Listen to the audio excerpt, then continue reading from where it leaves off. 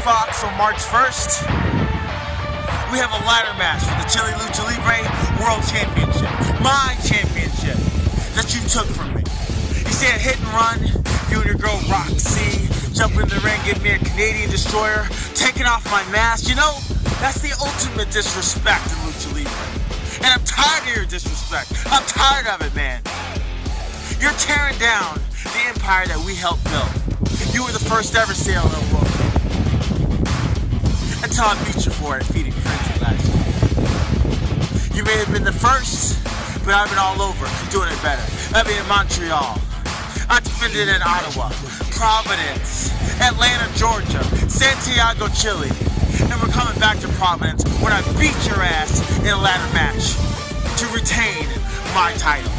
So I'll see you on March 1st.